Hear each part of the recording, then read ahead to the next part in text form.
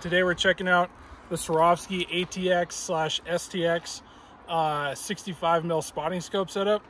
This is the lightest weight spotting scope they make. Super compact. It splits into two parts right here. This angled eyepiece, the ATX eyepiece, just comes right off. You can stow this in your pack. If you have like a Marshall pack or something with like the tubes, just tucks right down in there. The scope itself is incredibly well built, as you would expect from a Swarovski scope. This one's doing 25 to 60 power. Included sunshade right here pops out. I can't say enough about how clear the optics are on these.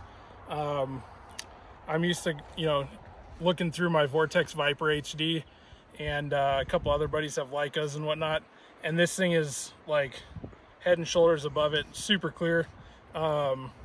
Right now we have it mounted on a Field Optics Research micro pan head. This thing's really slick. It's super light.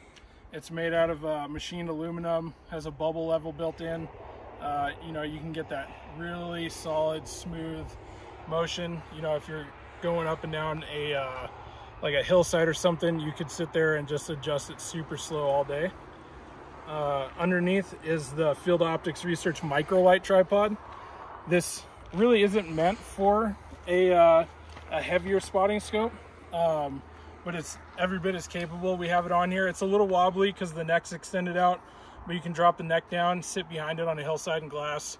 Rock solid. You can put a little weight on the bottom. There's a hook if you need to. Really solid tripod, super feature rich, carbon construction. It's really bomb proof. Yeah, if you're in the market for like a really lightweight, compact spotting scope setup, definitely check out the 65mm ATX from Swaro.